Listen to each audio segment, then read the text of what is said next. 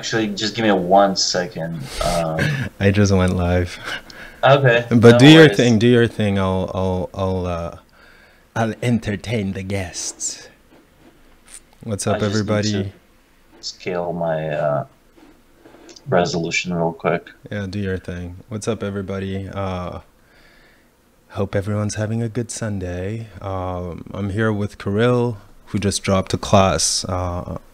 Actually, just last Tuesday, hard surface modeling. So, a great course for anyone looking to get started in 3D modeling without having to uh, break their head over topology and all that stuff. It's like the smooth way in to 3D modeling and CGI. But anyhow, as per usual, how are you guys doing? How's the audio? Is everything working? And then we can get in. And in the meantime, while Um, you guys answer, I'll play the trailer to Kirill's new course. Did you want to say something, Kirill? I was gonna say I need to log off and log on, but not restart, just log off and log on. But Yeah, do your thing. I'm here in the meantime. okay, all right. So just hit me up on Skype and I'll Yep, yep. call you again. All right. Yeah, so okay, thank you. Sound is working, everything's good, perfect. So I'm going to play Kirill's trailer in the background. But yeah, this is super awesome. It's a great course, and like I was saying, it's a really powerful tool. Fusion is a really powerful tool, and the great thing about it is, as great at it as it is, you do not need to purchase it. If you are, just 1 second.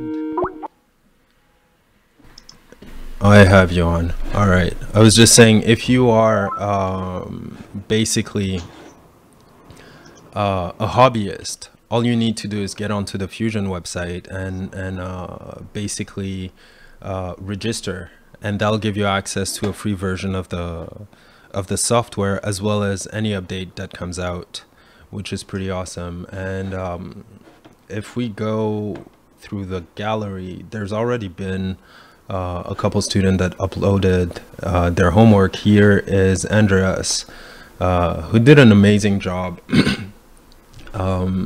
Because I believe we'll have Andreas towards the end of the stream on with us, and he'll have his homework reviewed by Kirill.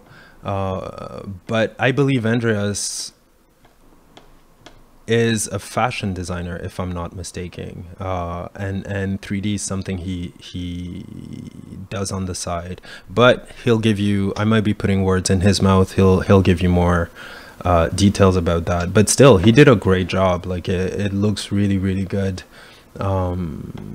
And having, like, coming from Modo and sort of having started to learn 3D, sort of following Von Ling's, aka Heavy Poly, and Tor Freak's workflow, which is pretty much a Boolean workflow in Modo.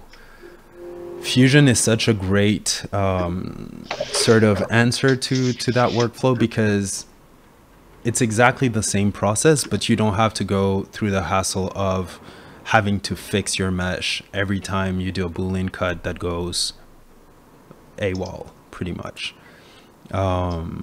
So yeah, this is Andreas' work. We'll go through it toward the end of the stream, and let's just check in with Kirill. Kirill, you're good to go? Yeah, yeah, I'm good to go. Okay, so we'll share Kirill's screen, and let's do this. Boom. All right, so I've just shared your screen. Okay, I'm having some like background noise, but I think that's from, I don't know if I should just mute Skype or not.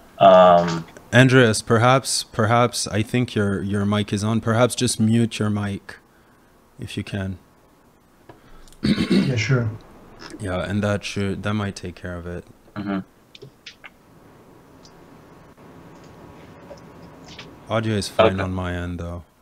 okay, okay, great. Yeah, it's better now. Okay, cool. So I'm just gonna take over for the next 45 minutes, I guess, or so. Yeah.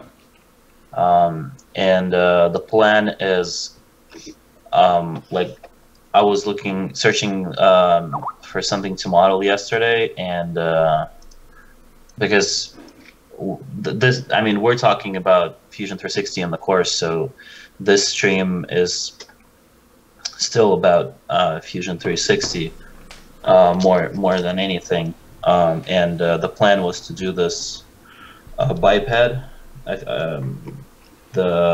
It's called Cassie. I think it was done in Caltech, and I don't necessarily want to do like exactly the same thing.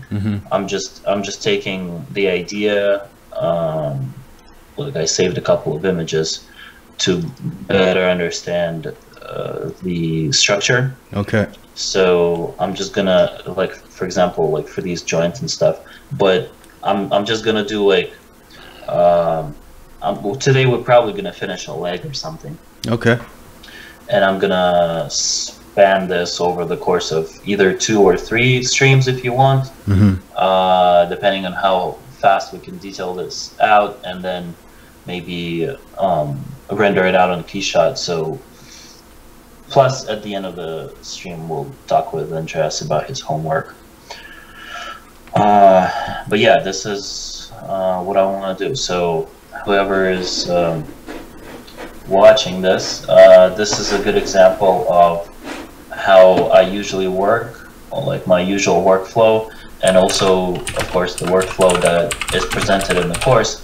The only thing is, in the course, I go a lot more detailed about with like reasoning and like doing the paint overs and stuff. I'll do like a quick paint over right now because it doesn't hurt to see. But I'm just not gonna go as detailed. We'll see if my weight comics here.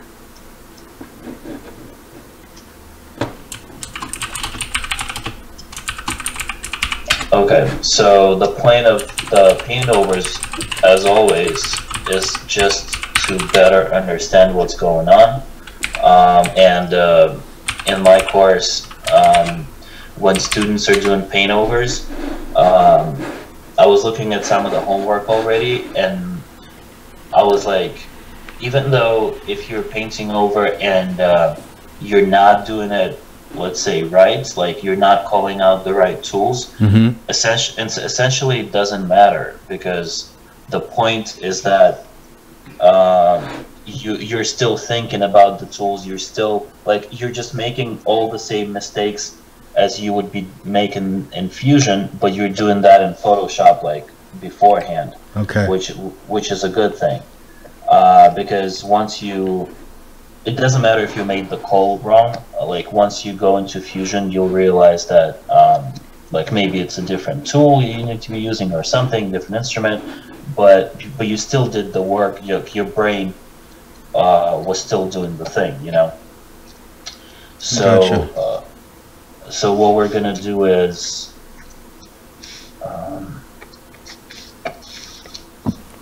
I'm just making like making it clear what's gonna happen. So we're gonna do this leg. I'm not sold on the feet here, so I'm pretty sure I'm gonna change that. Okay. Just a quick question. In Fusion, can you, is it possible to work with instances? Like when you build one leg, can you sort of instance it to have the other one? Or do you actually have to have another, like, do you have to have actual geometry? No instancing, okay. As well as no active geometry. Sorry, no active symmetry. Okay. So you just have to go about it the way you would do in real life. And like everything about Fusion, I like to say that just forget about polymodeling. Yeah. And treat this as a piece of metal. So like, can you have instancing in real life? Like you can probably be super smart about it and set up like a KUKA robot hand to mimic your actions and shit like that. Yeah. But in reality, you just still have to assemble everything piece by piece. Yeah. So what I'm interested, but yeah, so like no active symmetry, no nothing. I'm just gonna build one leg, and then so this would be like one, and then I really like the way it covers the joint here, or whatever, the servo motors probably. Yeah. So this is part two. I like the shape, and this we'll see, because this is not exactly Cassie. This is like maybe a prototype or something. This is 3, and then like this would be like a leg near at 4. But I like the other images that are slightly different. So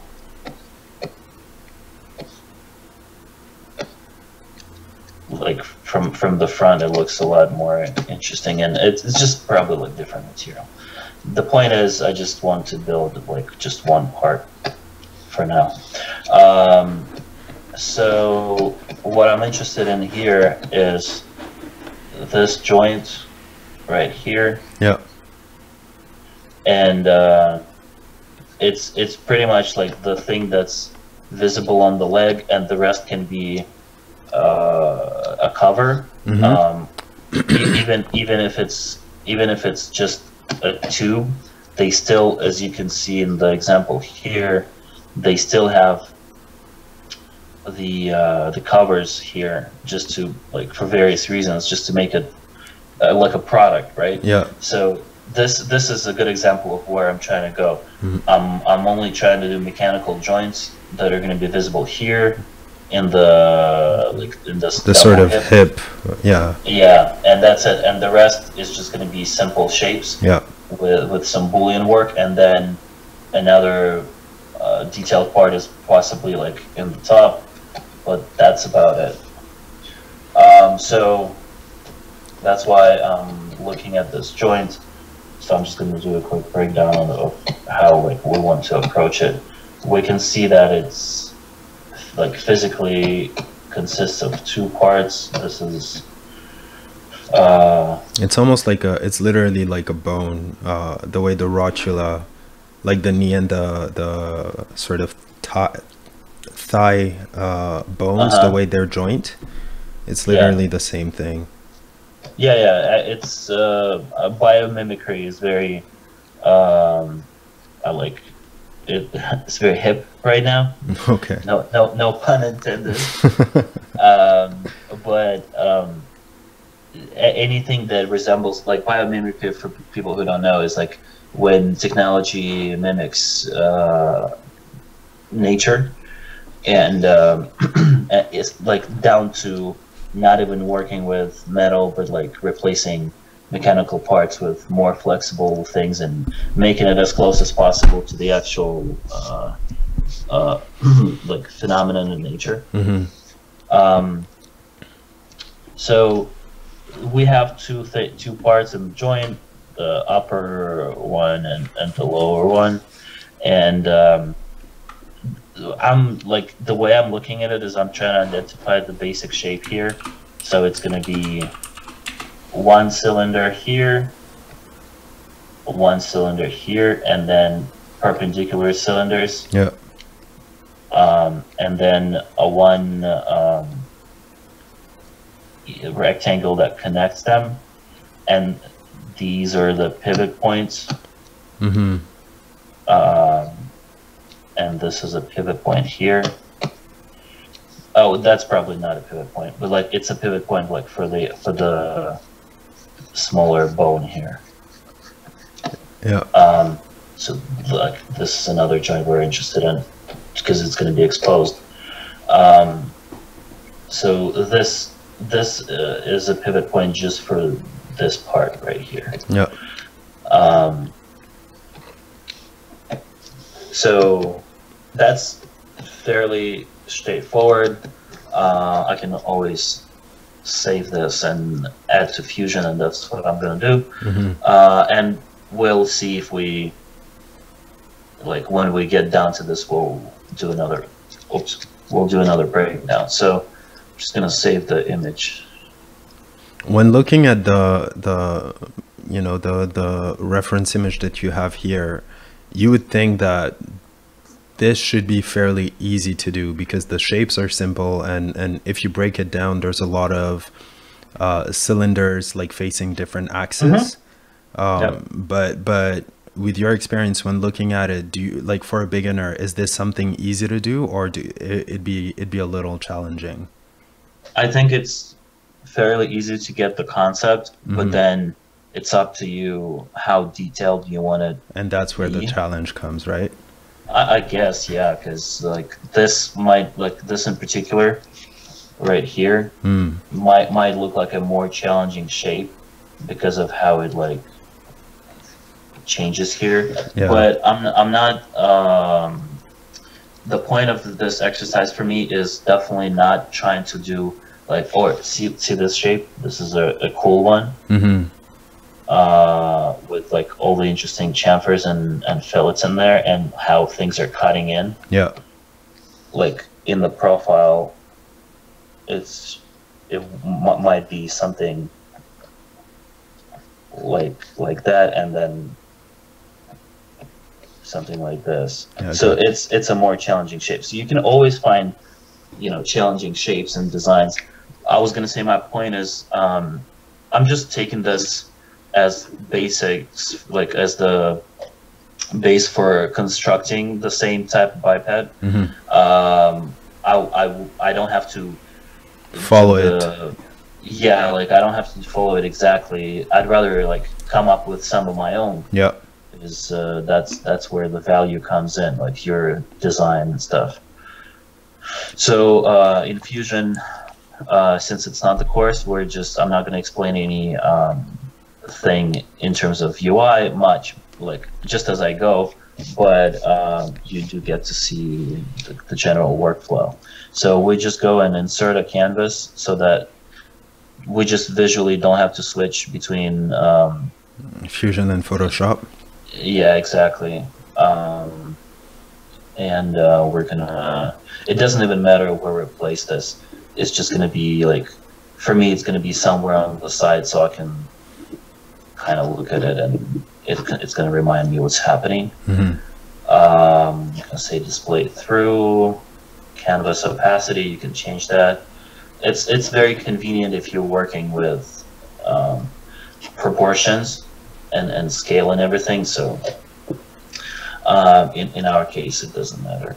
Yeah, because you would basically load in the blueprint with the exact measurements and sort of overlay your shapes on top of it, right? Yeah, exactly. Yeah. Okay, so let's get into it. So since we already identified the basic shapes are cylinders, we're gonna I'm not very sold on the scale here, so we'll see if we can scale everything down later. Okay. Basically, as long as you no, let's start with a different face. As long as you maintain the proportions more or less, where you're good. So we have one cylinder like this. We have, actually, they are roughly the same shape. So I'm just going to take this one, Control C, Control V, rotate it,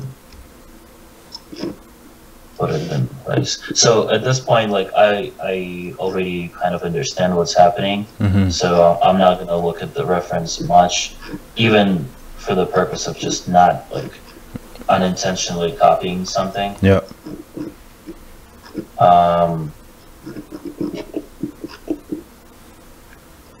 But like people who have never seen this can be like, oh, is that it? Just 2 cylinders? That's so easy. And then I'm going to show you where the actual, like, the magic is going to happen in 5, 4, 6, 5, 4, 3, 2, 1.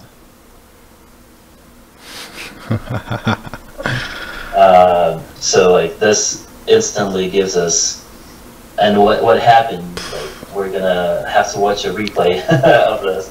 What happened is I merged two cylinders. Before I do that, you can see that like it's two separate parts, shapes. yeah. And it's something you're not gonna get in polygon modeling.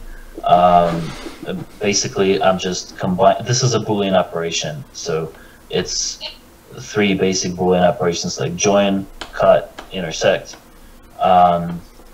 So what we're doing is saying, let's join this with this, say okay. What happened is it merged two bodies into one, and at the same time it gave us this new edge to work with that we didn't have before. And that edge, we're just gonna go ahead and add a fillet.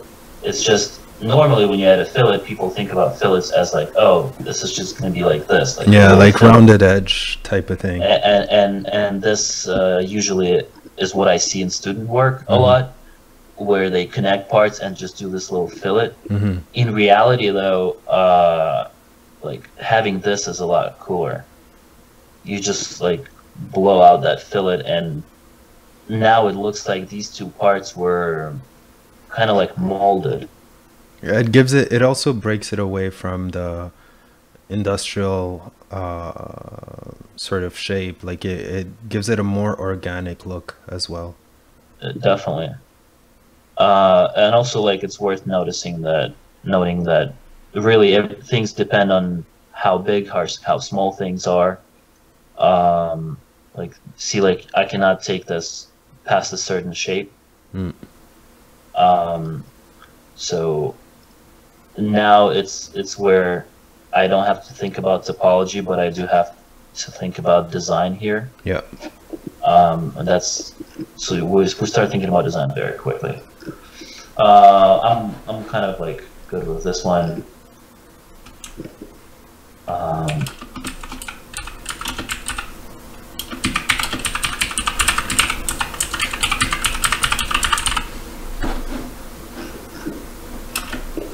Just gonna do this. So this is gonna be the outer part.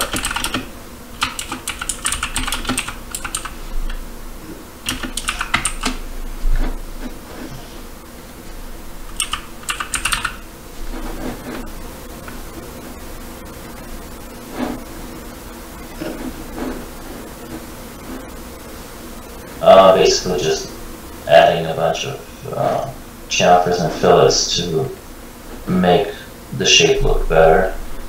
Yeah. Because we're not like it's not going to be overly detailed, so that's why even the basic shapes get a little bit more attention than usual. Normally, if we're working like on a joint that's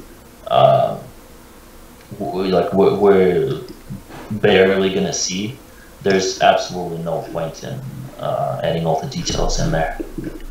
It just makes everything more complicated. Okay, so we have like the top part. Well, the bottom part is going to be almost identical, so there's no point in not taking advantage of that. Just copy, paste, and it's going to be like this. And the only thing different is that this part had another cylinder in it. Like another cylinder in there, so we're gonna add it here.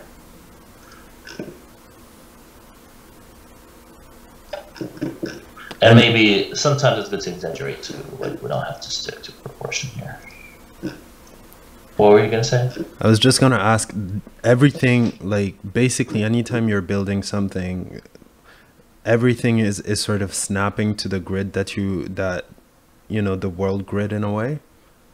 Not only like this is the world grid that's in 3/4 right now, and I like to work in 3/4 as you can see, like in slightly ISO. Yeah. Which actually, like, you can switch to perspective as well. But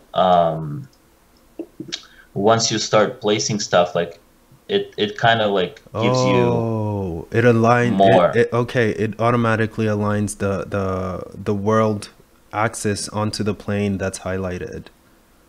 Yeah, it's if see if like if I rotate, I don't see that effect, Yeah. but it's just it's basically telling me like what plane I'm working on. Yeah. Um, See, like even if it's a slanted plane, Yeah. it's also at an angle. Yeah. And then once I select the face to work from and click, because it's already has like almost the full radius, Mm-hmm. there like no matter how small that radius is, even if it's sectional, it can tell me what the center is. That's pretty So amazing. like so I don't have to guess, and that's something you don't get in other software. Yeah, in Modo, it's something you need to sort of switch on or off, and you need to select whether you want to do it to an edge, to a plane, or to an object. Like it's not automated in the same way, but it's a super strong feature, super powerful. Yeah, I feel like it's beneficial for like making everything more accurate. Mm-mm-mm. So we're just gonna exaggerate this a little bit. This guy for some reason gets like 12 screws all around, and then like even around this we get a lot of like several. So what we're gonna do is still exaggerate this a little more. Apparently this is not as wide. Um, it's a good time to show radial symmetry. What we need to do to place that. We're gonna do the bosses first, I think. Mm-hmm. Like it's good to have a boss. That basically a boss is like a thing that helps structural integrity. And we're gonna place them around first. Well, we're gonna do it together with this crew, but as I'm cutting, I don't want to cut into the body, so I'm gonna select here and choose what body not to cut. In this case, it's body 3 that we don't have to cut. So it's only cutting this. Okay. And then I'm gonna create like a head of a screw that's also gonna be populated there. Not gonna join anything.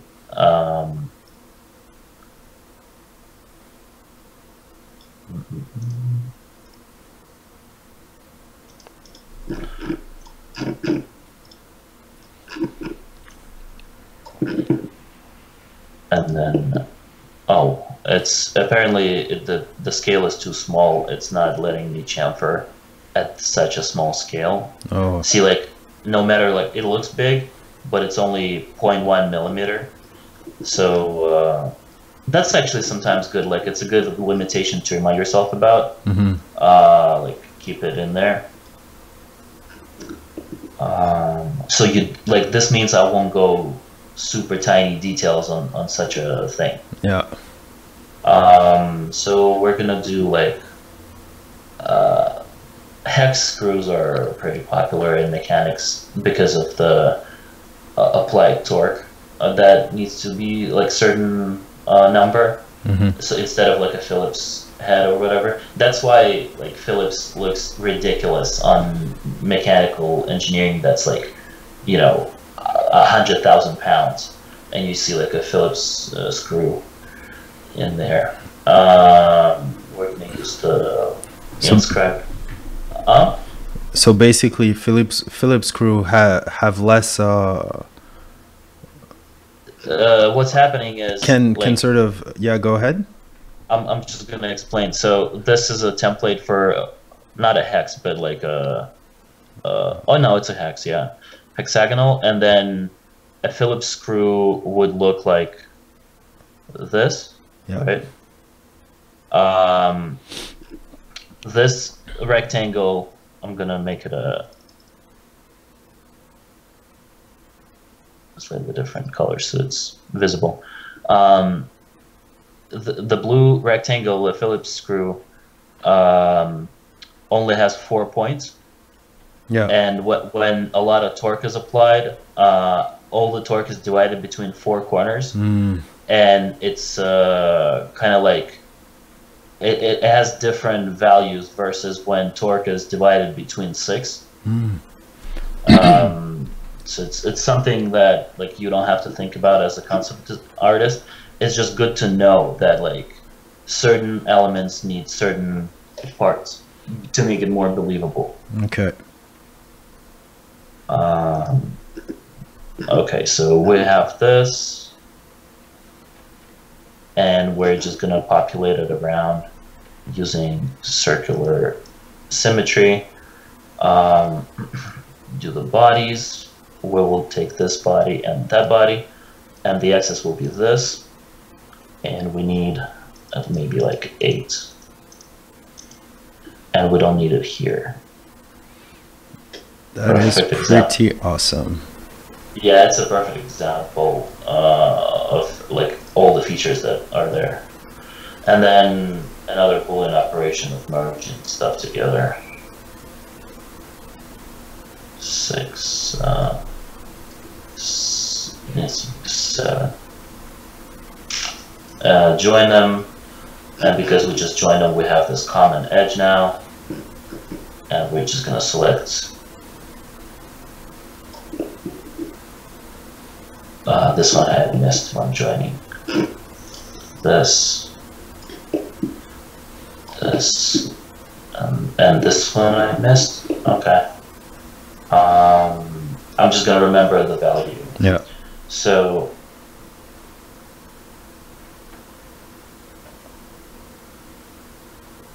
let's see if this works. Okay, so just let's say it's gonna be just 1 millimeter. We're gonna do it again because I didn't join these two. And apply it here. Fill it, also 1. Sometimes certain like topology will prevent you from adding the same fillet, so you can slightly make slight adjustments. So like interesting note is like everything here right now is like millimeters. You can see if we take the measure tool, even the radius is like just 4 millimeters. This is incredibly tiny. So that's the reason why things can only go like that far. Yeah. It's only like allowing you that much. I mean, you can change the settings and stuff, but just think about it like this is work like level of creating jewelry. It's extremely tiny, so for manufacturing it's something to keep in mind. Like you don't want to work that small. Let's do the same thing here, just a lot simpler and actually slightly a different way. And I'm also going to show that not only you can pattern existing bodies, you can pattern sort of bodies that are not there. We're going to take this, make a cut right away, and then we're going to pattern the cut, which is something people don't realize is possible. We're going to take face, like this face, and pattern on this axis, let's say 5 times. So it patterns the cut. And then we're going to fillet it.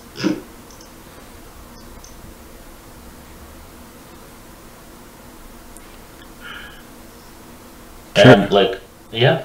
I was just gonna ask, when did you discover like fusion? I don't know, like 3-4 years ago. Exactly when it came out, because the fusion is a it's a I'm sorry if any of the developers are accidentally watching this. Like fusion is a bastard child of Inventor. Okay. They took, as far as I understand, they took Inventor and made it a lot simpler. And a lot more accessible for people. Mm-hmm. So that's when I picked it up. I was gonna make a point that, as you can see, like when we take the fillet and drive it past a certain point, like it starts to bend right Yeah. here, Yeah. like elongate, and that's funny enough. That's exactly what we see in areas like this. Yeah. So you can only know about this once you have seen this and you have accidentally discovered this, is when you connect two things together and like you realize, oh, that's how to achieve that shape. Yeah. So sometimes it's impossible to think about it like beforehand. It's only possible when you actually make those mistakes or whatever. You know what I mean? Like it Yeah. actually takes like serious practice. Yeah. And that's my point, like saying, instead of just thinking too much about it, just go ahead and make a lot of mistakes and do it and work with fusion, and you will discover a lot more by trying stuff. So we made this far more detailed than it needs to be, but whatever. And then good. this thing connects to this bone here, spur looking thing. We're gonna use sketch. It's something I rarely do, but I'll do it right now. I'm gonna do like some construction first. Basically, I'm not just gonna go ahead and draw. I'm gonna try and construct a more or less like proper sketch. If it's on the way, we can always we can just always turn off all the bodies, and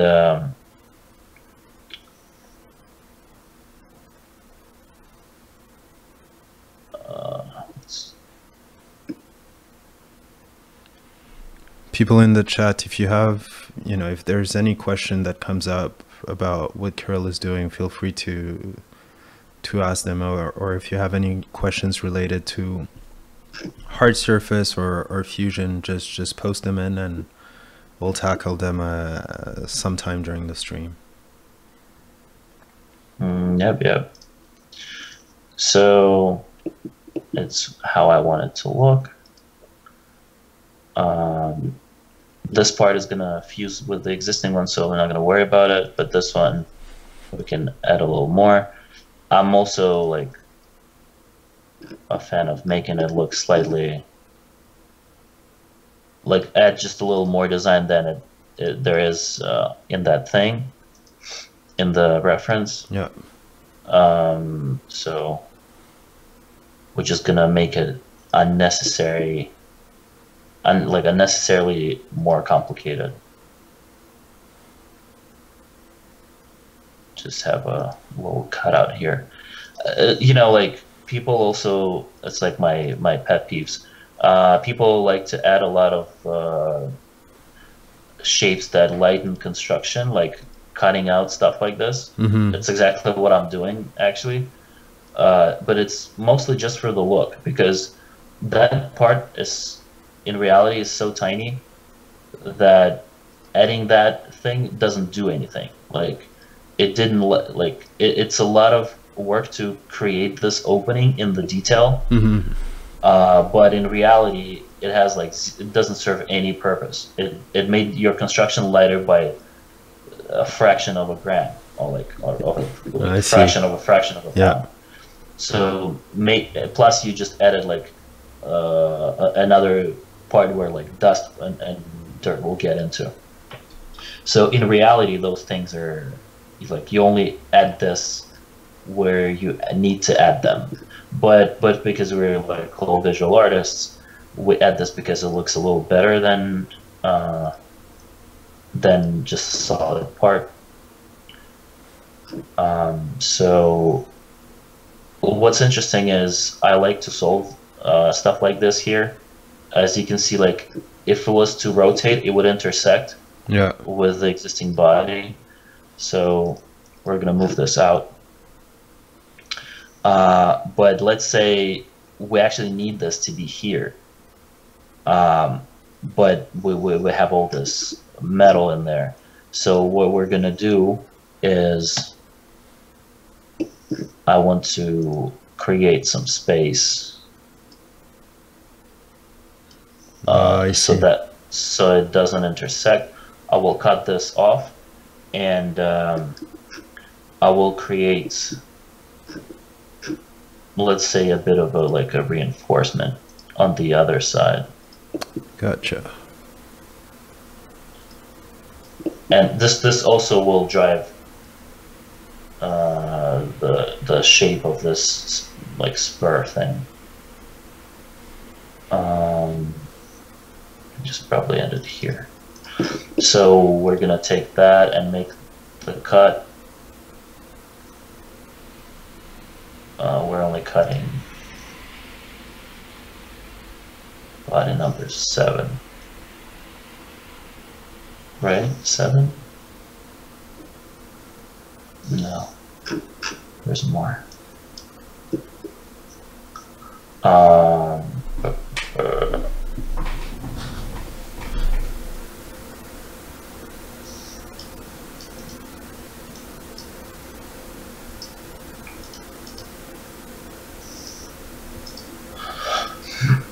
I didn't cut the right thing. Let's hide things we don't need. If you don't see it, it's not going to cut it. Oh, and also we didn't join these things, which we should have done because there's no point of leaving them Floating around. as separate bodies. I don't know if it's gonna join or not. Yeah, it does. Okay, because I was afraid they're not touching. Okay, so now we can just turn off this and only cut this thing.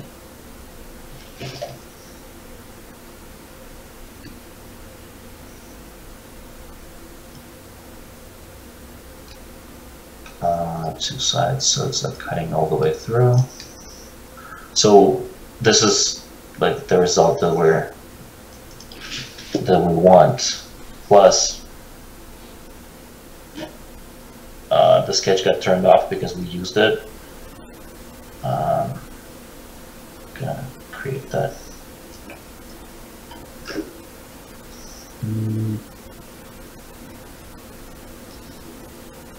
Just like here. This is sometimes, and this one we're not going to cover with the joint.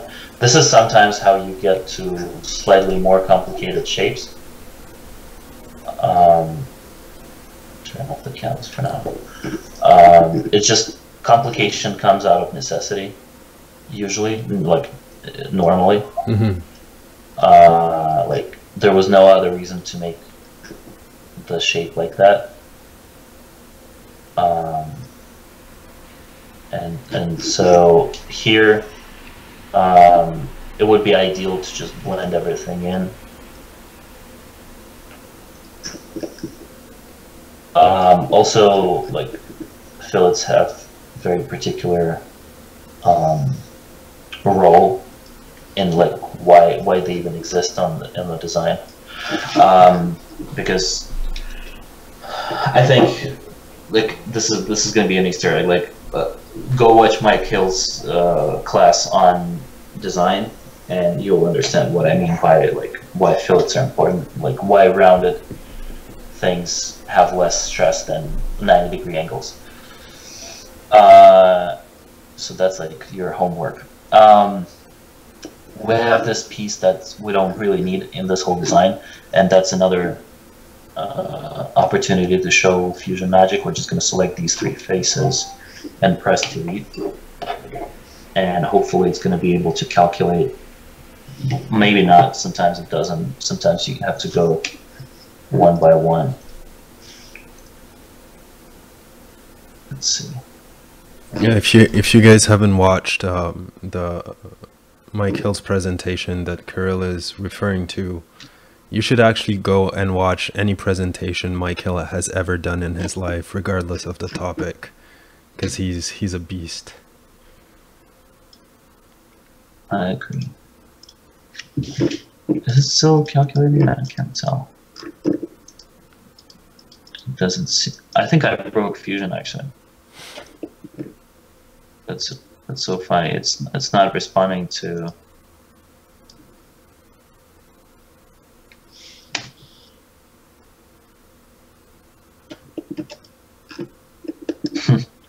Okay, well, no magic for you.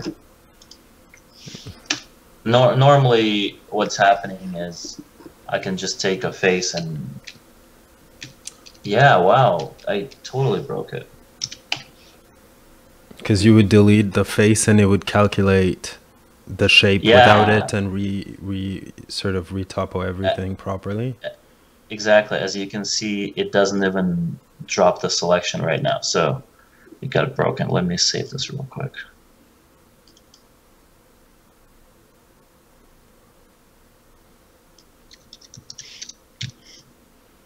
Oh, perfect. It doesn't even want to type. Is that my problem? My keyboard? It stopped. What? What's happening? It's called a live stream. Yeah, that's like you have problems you've never had in your life. But hey, here's the trick when your keyboard doesn't work. Yeah, you copy paste whatever text you can. Yep. Yeah, that's what I do. Crazy tricks for days. And now my keyboard started working. Great. See what's happening? Like something you can select, but you can't drop it. Yeah, I feel like maybe my shift on the keyboard is in or something. Well, we're gonna... It might just be the software. Like that happens to me sometimes, so you might just need to reload. In the meantime... Oh yeah, my shift is stuck. Wow. Oh, it is? Mm-hmm. Oh, wow. I guess, yeah, unplug your thingy and... I guess. But anyway. Raja is asking, in the meantime, like when you're freelancing with clients, what do they generally ask as a deliverable? Do you send them an OBJ, like a 3D model, or like when you're doing concept art work? It's usually geometry that's... Well, it depends. If the client wants to have like a CAD file, then the deliverable is CAD file. Yeah. If the client is in the industry of like gaming and stuff, they don't have use for CAD files, so they get what's it called? Triangulated mesh that they can use for baking. Yeah. Yeah, yeah. Let's see. So yeah, that's not it. Oh, I accidentally selected too. Okay. I wonder if your shift is still going. Yeah. Wow. That's so weird. If you need to refresh or log out, let's just do it. No, if you think they'll save it. Seems like it's working. Let's try this again.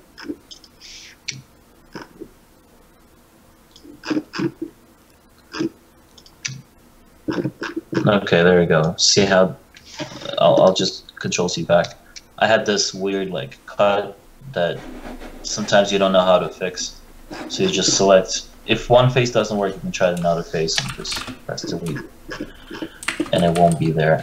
It gets rid of unnecessary cuts, and it's not always able to compute, but sometimes it can. See, like this one, it cannot compute. This one, it did. Okay. So, but it deleted like my bump. So, what I'm gonna do is just fillet this, or fillet it like that, and I'm just gonna make a transition here. All these things are absolutely unnecessary in this design. I mean, the point is I'm trying to like corner myself into some problems so I can show more, basically. Gotcha. And we can, I don't know if we can fill in this.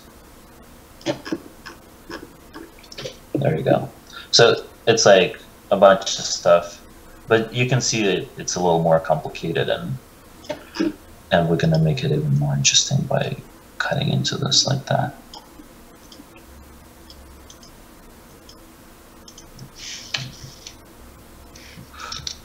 Wrong face.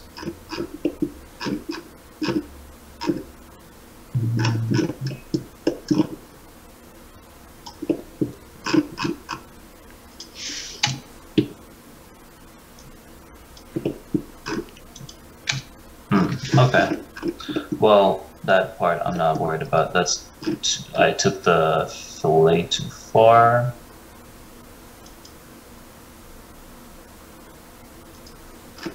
Let's do it like that. It's gonna, like, all that matters is it's how it's gonna look at the end of the day. So we have this. It's gonna, now we can move it back into place. Oh, apparently I cut. There we go. I don't know if I cut too much. Like that, and then at that pivot point that it's using there. See, like, even if I don't see the face. Yeah, as soon as you see the circle, you know that you're well centered. Exactly.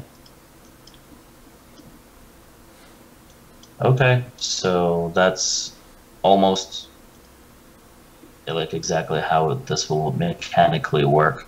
And then sometimes it's actually good to check, because even with this joint, it has like certain range of motion.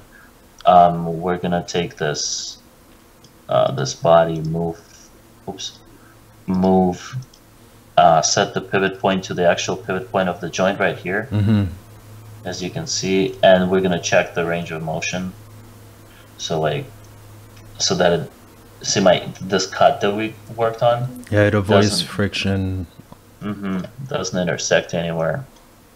But you probably don't even need that range. You just need, like, this thing probably moves like this, just in and out a little bit, like 45 degrees or whatever. So that's convenient to have, to be able to rotate this into place later and like make sure it's mechanically sound. It's also gonna have some sort of connection there, I'm sure.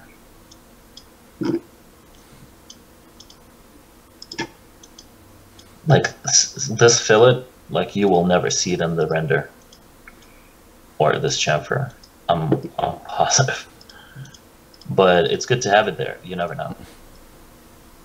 Maybe because maybe later I will be able to reuse this part on some other design, and maybe another design that will be visible. At least that's how I justify, like, overworking the detail, which is, it's absolutely not necessary. Okay, so let's take a look at the canvas. Let's like speed this up a little bit. So basically, we just need to have like this thing move, and have another cylinder.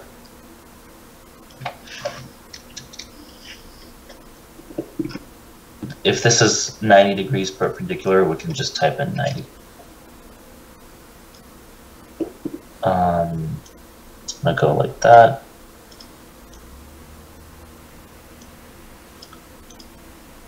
Move it there. Once you've connected bodies, is it possible? You cannot disconnect. You cannot disconnect. That was my question. Yes. You basically like fused metal together. Yeah. So it really mimics like real life, pretty much. Yeah, you can cut them away. Yeah. By certain like separation lines, but well, I mean, let's show you how it's different from real life. So once I'm connecting the bodies like this, there's like no operation to say disconnect because it doesn't understand like where would it stop now. But if I go back and I turned off the design history, but normally I have it turned on. Design history is like saving all your states of operations.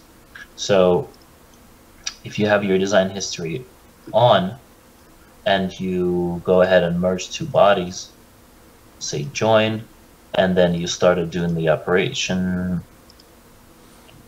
fill it here and there. Let's say, okay, now they're connected, but you said, oh shit, like I actually want them disconnected. You can see that this was the operation that connected them. This was the operation that made the fillet. So we can go back and edit feature. Not always, but most of the time. Yeah. And instead of the join operation would be, I guess not even this. You can just delete this, and it will dissolve this feature.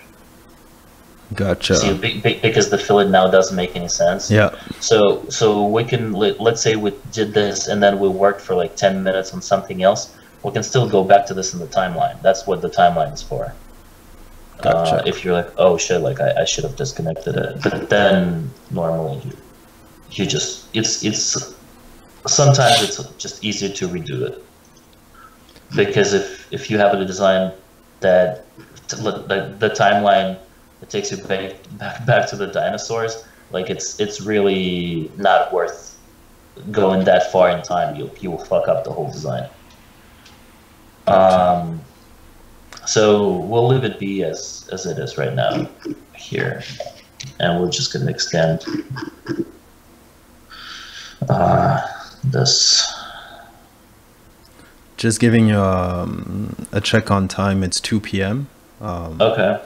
So I don't know if we can get to a milestone in the design and. Sure.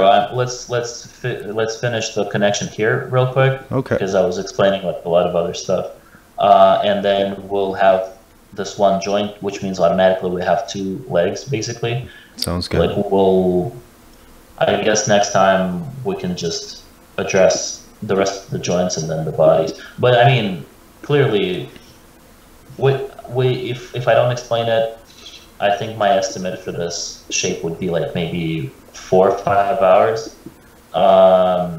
If I'm explaining it, it might take longer. Yeah, for sure. Anyway, let's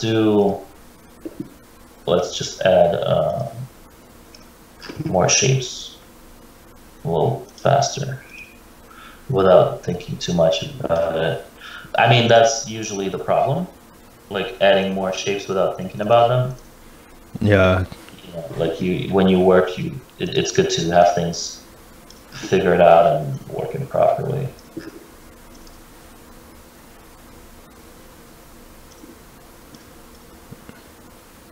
This is so tiny in real life, it's crazy. Like unless you start 3D printing, you never realize like what you're working on in actual dimensions. I was working on a toy, like a desk toy, and finished the design and everything. That was when I was starting, and got to the point where everything was done. I rendered it and I was happy with the looks, and I started sort of shopping for 3D print shops to have it printed, and realized the thing was like 1.5 meters in length and height, you know. Yeah. It's like there's no way in hell you're printing this. Yeah, things happen like that. You know.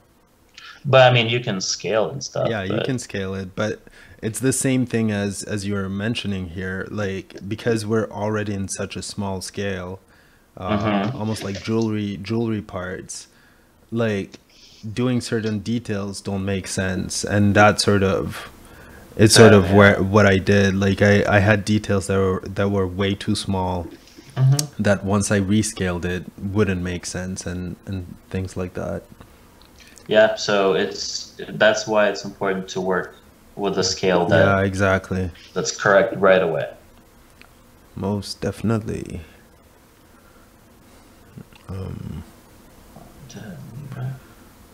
Guys, we're going to blitz through your questions towards the end of the stream.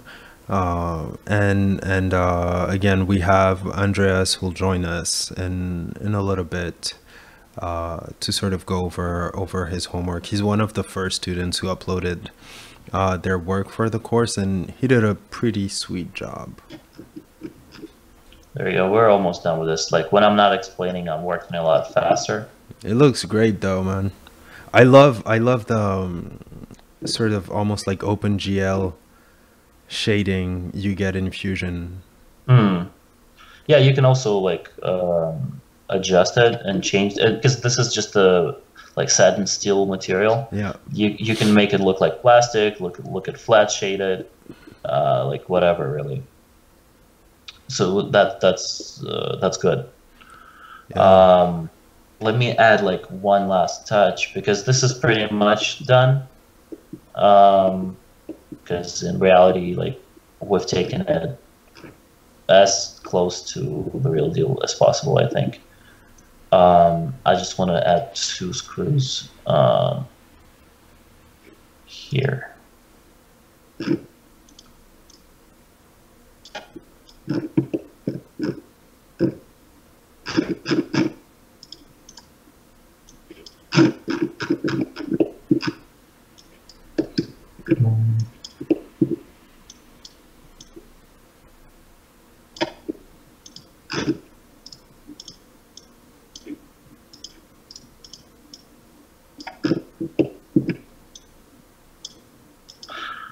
And we'll have them at an angle too.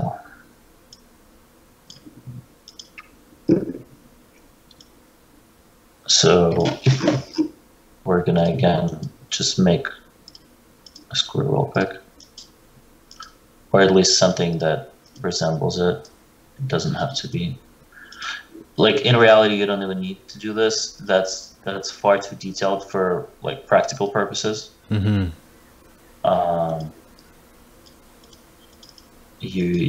You can just leave it like without details at all, and you'll be fine.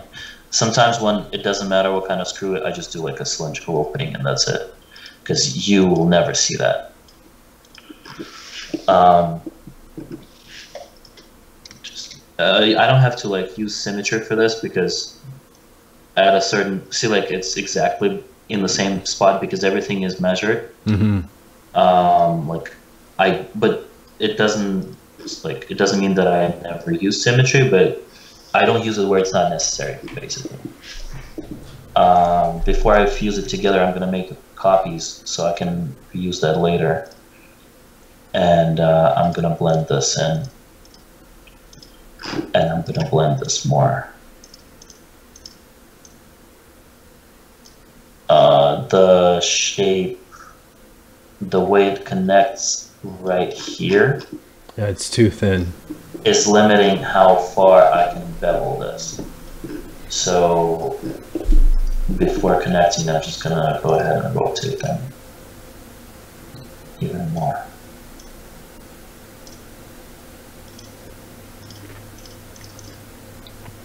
And this will be the final touch for today before we answer the questions. So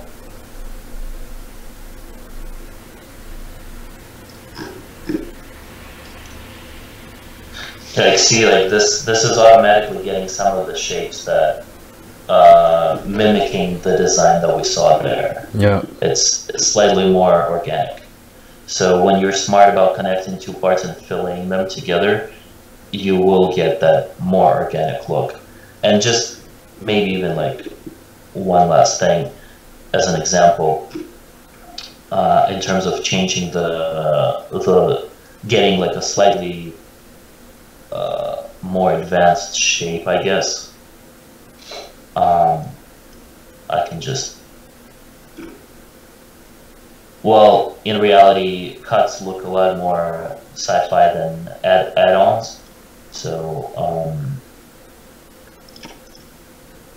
I was gonna do, so like, you just work in primitives, and let's say just mechanically, engineers realize that this needs this bump here to like stop something or whatever.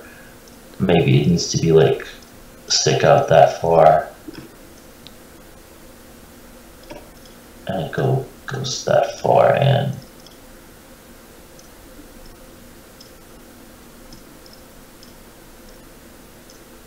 Okay.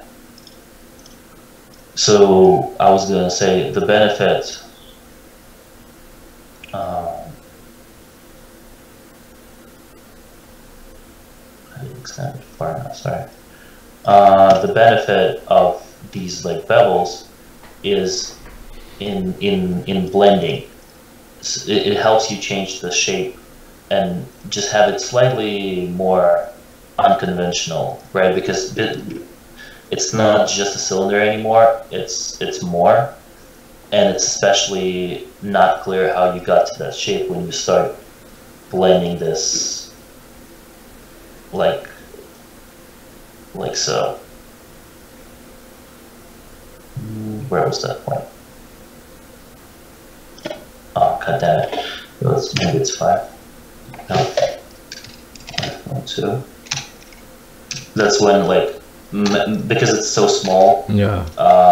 Dragging this thing is not as good as just typing in the number. So this, fill it here and here. See if it even does it. It doesn't want to do it, I guess. Okay. And then fill it here. And fill it here. So that's like pretty much the power of fillets, right? You get a slightly different shape that starts to look. If I showed you this, it would be harder to guess how I came to this like transition. Yeah. Plus, sometimes what's interesting is these lines drive your further design. As you can see, because they are very logical, like how things connect and stuff. So later you can use them as your guides for adding more cuts and more design changes like this. Like it tells me that this would be a logical cut to have here, or like if we needed a cut, it's basically where I would edit. I'm just using these construction lines, the lines that help construct topology. I'm using them as guides for my design ideas. That's like, it's a topic in its own, to be honest, but I just wanted to touch on it real quick. So here's what happened. I used that cut, Yeah. and like to make An additional separation line or whatever. Gotcha. But this one, at least it looks like it belongs here, just based on existing. Because again, to explain, this is just the visual style. If I do shaded, it's not very obvious like where those lines are. Mm-hmm. But this is something that was instructed by that line that is not visually present, but this became part of the design. Yeah. You know what I mean? Yeah. Okay, so we'll definitely get back to this. Let's take a look at the homework and answer questions and stuff. Yeah, it looks tight, man. It's and I know this, like, you've been answering questions and chatting and explaining at the same time, but definitely, like, we can see the speed of the software, because this is exactly the same workflow I use in Modo, but every now and then, and I'd say perhaps 30 to 60 percent of the time, once I do my cut, I need to go and fix the mesh. Because it always messes it up. And then when you need to do, like, anytime you do a fillet or whatever, it just becomes like everything goes AWOL, which you don't have to deal with when you're working in CAD. Yeah, basically you worry about topology later, because all these cuts, they influence design and stuff, and topology, you just you're solving design right now. You're not worrying about topology. That's the benefit. Exactly. All right. So let me go on Skype. I'm just gonna add. Actually, Andres, I believe you're on the call. If you can just unmute yourself and join us. Hello. Hey, what's up, man? Yes. What's up? It's all good. How are you? Good. Awesome. Thanks for inviting me, by the way. It's an honor. Man, you had your homeworks, I think, the next day or a couple days right after the course was out. I actually purchased I purchased the course right after it came out. Like the minute it came out, I just got it and started working on it after the stream ended. That's awesome, man. I'm just going to go and pull it up. I don't know if let me see. Actually, I'm going to send you the link, Kirill, and you can... I'll just send you the link. That way you can sort of look at it from your screen. Let me just... Okay, just sent it to you.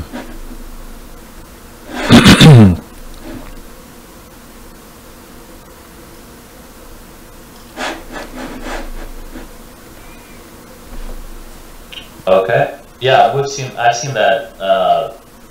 Well, I haven't seen this binoculars thing, but we talked about this on Instagram. Yeah, we did. We started chatting through Instagram for this because I saw the post. I think that first of all, it looks fucking amazing. Good job. Thank you. I've seen these two breakdowns before. And that's why I mentioned the breakdowns in the first place in the beginning. Like, a good example is, even if you're not right about something in this analysis initially, it doesn't matter that you're not right because... No, because you've gone through the process of thinking about it and you can problem solve it later. Exactly. Yeah. Plus, not only that, but like, there's so many ways to go about stuff. Like, for example, like, this, like, it can be slot sketch, it can be two circles and then connecting them, you know. It's just so many ways to... I think back in like a couple like years back when Fusion was starting, they posted a video saying there's like more than 8 ways to create a cube in Fusion. Yeah. I think 6, but yeah, exactly. So I'm sure like there's more than that. So many ways to do everything. Yeah. I mean, even without projections, for example, which is a big thing, you can do so much things just by extruding from faces and objects, which is crazy in my opinion. I don't know. Like, I personally don't even use projection at all. Yeah. Like, I use, like, for this type of shape, I can just use a rectangle and cut with it. Yeah, I did the same actually. I didn't use projection.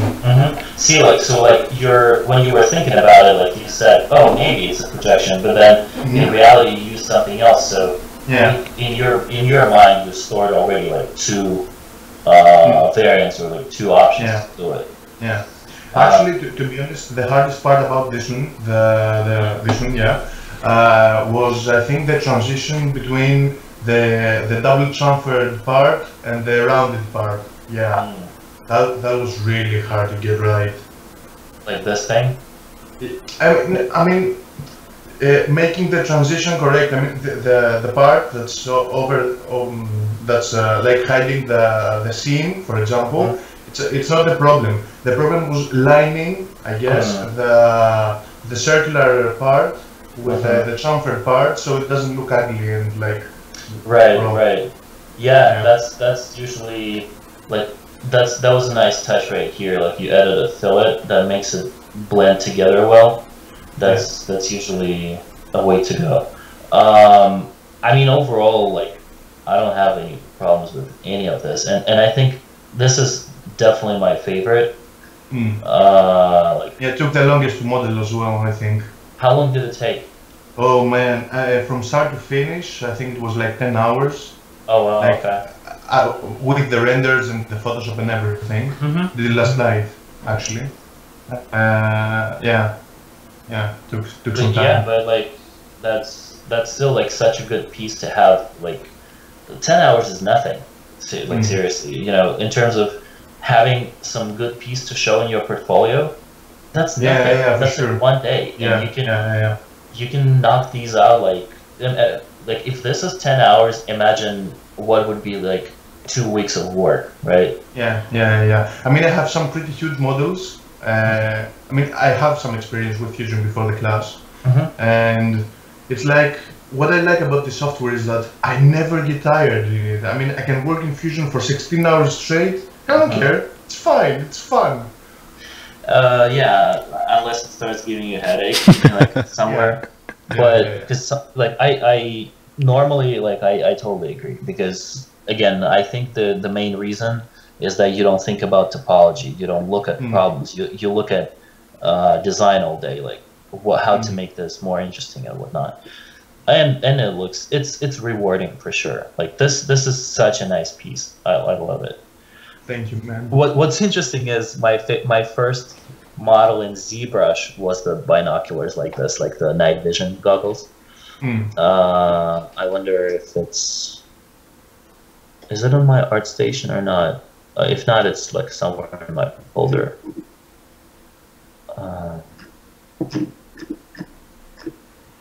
I haven't actually touched ZBrush that much, and I need to learn that. Like, look, this is such a like piece of shit compared to what you just showed me. Like, look how detailed this is, and look at this. I mean, like, granted, this was like a week into ZBrush or whatever, but still, look at this. I mean, it's Fusion. You can't compare the two in details. Yeah, exactly. It's crazy. Yeah. But yeah, it's nice.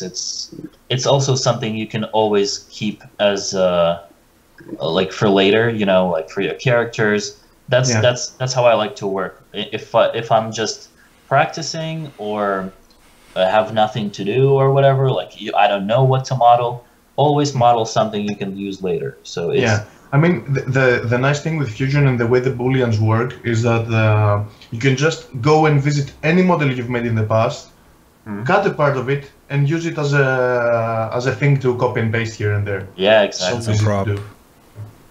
It's good to have that like mindset for sure. I also like, I don't know if that was in the reference or not, but like the way this top connects to the bottom here, like with this little cut. It's such a nice touch. It looks so realistic. I think it was like that. Yeah. Or at least pretty close. Yeah, like this separation line, it's so believable. It's crazy. Yeah. Like the only way. That's actually mostly texturing, to be honest, because it's not separated. It's a fillet. And just because of the dirt shader, it made some separation lines in the top and bottom. I mean, in reality, it's not hard to do in Fusion either. It's just sometimes good ideas come like on the texturing stage. The only thing maybe, because like exactly how I was showing it here with like blending and stuff in terms of fillets, I would probably like take this and blend this in slightly. Yeah, it was breaking. It was breaking. It is filleted just a bit, but it was breaking if I pulled it further. Yeah. Yeah, there's like ways to sometimes when you have to do something. I want to get rid of that cut real quick. Oh, by the way, I have something to show you in Fusion later if you have the time. Sure. It's about navigation. Because I see you using the cube, and it's making me go crazy. Because there's a far easier way. Are you talking about shift and middle mouse? Yeah, man. You should know it. Yeah, it doesn't help you. No, the way I work is just convenient for me. Just because I work in like 3/4 always, and I work the same way kinda, but I don't know. Yeah, it seems useful to pivot from like you're doing that way. No, what I'm actually talking about is that if you shift and middle click, just click once at some point, you set your pivot point at that place. Yeah. So you can pivot from that point instead of the center of the canvas. Yeah, like That's this. pretty useful. Yeah. Well, it really depends. I think it's just a matter of, like you said, there's 6 ways to make a cube. There's like, you can do whatever in terms of navigation. Yeah. But yeah, in terms of setting pivot points, it's useful. So yeah, this homework is definitely an A+. Especially the fact that you took it to Octane. Yeah. We had this conversation actually on Instagram with CK Bang earlier, because he started using Octane. He started learning, and I asked him like if he knows any good tutorials. Do you know any good tutorials for Octane? In Life Thrill? Silverwing has some cool ones. He has some subsurface stuff, and he's now in the process of making another one, which is for like importing substances and using them with Octane, which is probably gonna be really awesome. Yeah, Raphael is actually really cool. Did you have any problems in terms of? I mean, clearly you didn't have to UV this, right? Because it's all like one shader. Not. Yeah, it would be a pain in the ass. But I think with hard surface, it works with Octane personally. I think because all of this can be separate, right? Like separate bodies, and you don't have to. Like you can see like this is a different shader from this, from that. So you don't really have to UV because they're separate meshes. Yeah. In Octane, actually, there's also triplanar, which can do crazy stuff. Yeah. Yeah. Yeah, same as Keyshot, I guess. So it's really, pretty much. Yeah. Yeah, we're gonna look at this in a second. But yeah, basically, that's the beauty of Fusion. I wanted to say that you can take this in Fusion and like pre-assign a different shader to just the face. So for example, I can take this face and say appearance and do like faces. Yeah, you haven't downloaded that one. Oh yeah, that's right. So when you do this, some software, sometimes software recognizes this. No, it doesn't though. Moi doesn't, but Keyshot can understand this, especially if you use this plugin. So you can get something more out of just this topology. Plus, Keyshot by itself can separate it by degrees of the face. Like of the normals. You can separate it by normals. So I'm sure Octane can do the same. So UV is you can just select the faces, I guess. But oh, okay. Yeah. But yeah, basically UVs are not that relevant with hard surface. It's mostly one material per part. Except if you want to do substance designer stuff, and no substance design, substance painter, which is really cool, a really cool tool. I haven't seen like a good workflow between Fusion and Substance Painter yet, but everybody's telling me that Unwrap 3D, you just throw your Fusion model in that, and you're like done in 3 seconds with the UVs, and then just throw it into Painter and it works. Yes and no. Like those UVs are not really usable because it's not quad mesh, right? Because it will unwrap it into like a million triangles. And then you do triangles, huh? I usually do what's it called n-gons. And then if I need to cut them, I do.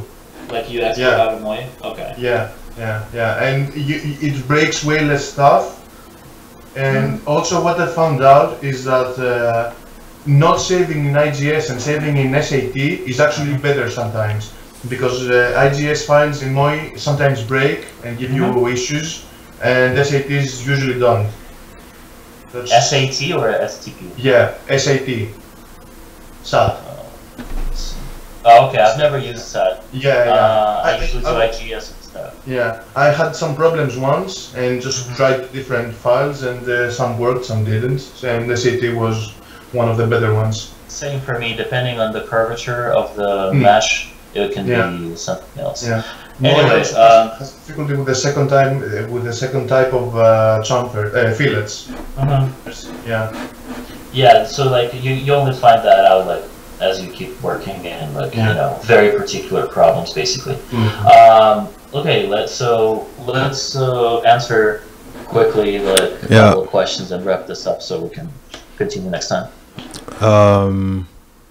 And you were asking for Octane. Yeah, Octane is in Life-Thrill. In Life-Thrills, like he has one of the best tutorials. But if you also look at Chad Ashley from Grayscale Gorilla, or even there's a previous stream Ash had with Rafael Rao. That's Silverwing. That's what I was talking about. Yeah, before. Silverwing. All three of them are pretty good, but this is a great one to get started. Ash and a few of them used this tutorial to actually start using Octane. All right, let's. Is it standalone though? Like, I mean, I know there's standalone Octane. Are they tutorials about standalone or specifically Cinema 4D Elix? Is there a difference? I don't think there's a difference between both. Yeah, me neither. Like it's the same whether you have it in as a plugin or in standalone. The workflow is the same. Right. Okay. And people in the chat, if you have better tutorial suggestions for Kirill, just post them and I'll forward them to him. Question times. Andreas, thank you so much, man. That, like, you know, you killed it. Homework was tight. You and Kirill definitely keep working on it. Yeah, I mean, you got your feedback, right? Yeah. But yeah, if you guys already started a conversation on Instagram, and if you have some of those tips, you know, you want to share with Kirill, definitely send them his way. Yeah, man, of course. All right, man. Thank you so much for jumping in. Thank you. Thanks, have a nice time. You too. All right. See you around. Take care. See ya. Bye-bye. Ciao. Let's blitz through questions very quickly. I'm just scrolling through. So we've answered this one. So yeah, Scene CGI. Yes, Mike Hill, the link you sent, that's the person who Kirill was referring to. And again, I recommend to everyone to go and watch Mike Hill's presentations at what was it? I forgot where it was. Industry workshops in London. Just watch both of them. Such a pleasure to watch. Yeah, it's super informative.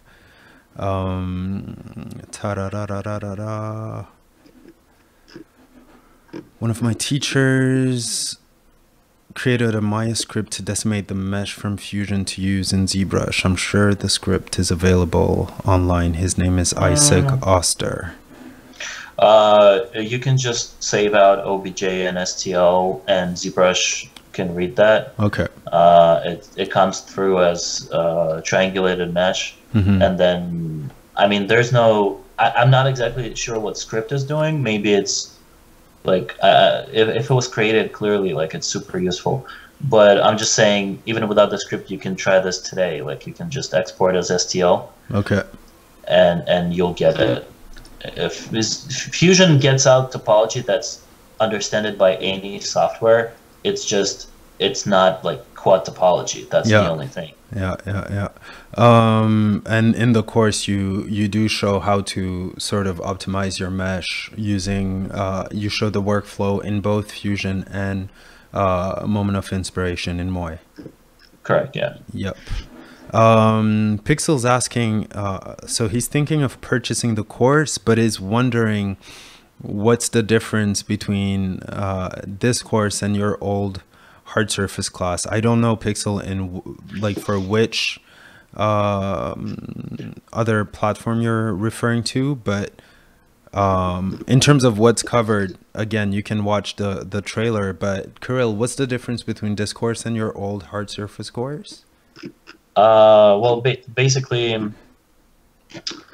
I answered this question like in detail in the previous one, but just to repeat myself, the difference is the course from Gumroad, my personal one, is about a year old, maybe year and a half or so. Mm-hmm. So it's slightly old in terms of how I work and my perception of the software. Yeah. Plus, that course is very basic. It just gives you UI and modeling, a quick thing like I have on the screen now. Mm-hmm. Even much simpler than this, and that's it. And it's also like much less in terms of like it doesn't cost anything on Gumroad. And then if you're referring to Mold 3D was even older, and even though like I show building this model right here, like a huge cat vehicle. Mm-hmm. It's also just older UI because UI changed. Fusion, like just it's 2 years old. It's not only it's old, it's completely different. If you want to see like a vehicle model, maybe you're better off with that course. But at the same time, it doesn't matter like what we're modeling.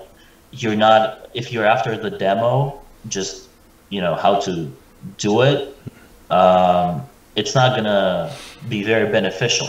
What you should be after is the reasoning, the explanation for like the tools and stuff. So in that aspect, this course, the most recent course, is always much better. Like it doesn't matter if I model like a joint or if I model a gun. It's just it's just the tools to explain the design and the software. Yeah, from Pixel, from what you explained during the launch stream was pretty much that this course, the Learn Squared course, is more focused on design and how to approach the design side of things more than the technical UI side of things. Right. And I believe, let me see, do any of you get glitches with Fusion live presentation in a web browser, having more complex models? I'm sure there are a bunch, but I never use that. Yeah. So I can't really answer that. I don't use the browser version. Yeah, and FH Concepts, yes, Fusion assets need to be retopoed to be game ready. And again, I think moment of inspiration, Moy and Fusion, ZBrush are ways to go about that. Mm-hmm. And that's it. That's a wrap. Great. Okay, so if let's just say if you were interested in this particular model, like if you want to see this done, let us know somehow, right? And like just comment on like Learn Squared Facebook or whatever, so I understand that like, yeah, let's finish this. Or if this was not that interesting, then we won't do it. Yeah, just in the next 10 seconds, just let us know. We can take this like from now to a finished model that would then be brought into Keyshot and rendered, or we can move to something else in the next stream if you guys. Yep. Okay, so far I have no problem ditching this. Yeah, everyone at this point is just saying do it. Okay. So we'll just wait another 10 seconds, but yeah, I think people want to see the whole process. Well, yeah, more than likely I'll work on it off screen a little bit. Yeah, just so to push it forward a little bit. Yeah, because in terms of hours put in, like the more you put in, the better. Yeah. So next time we'll get much further. I think this was pretty decent for an hour. Pixel says Kirill wants to ditch it. Yeah. No, but it's cool. Yeah, so we'll do that. All right, it's a wrap, people. Have a good end of the day or and good start of the week. And again, we'll see you next week for another stream. Yeah, that's pretty much it. Have Sounds a good good. one. Thank you You so too. much, Kirill. You're welcome. See And you buy next the time. course. Go and check out the course if this is something you're interested in. Check out the trailer, check out the course, and let me see if I'll just repost the link very quickly before we sign out. And yeah, if you have any questions, just hit us up on Facebook and we'll get back to you. All right, have a good one, people. Ciao. All right. Later. We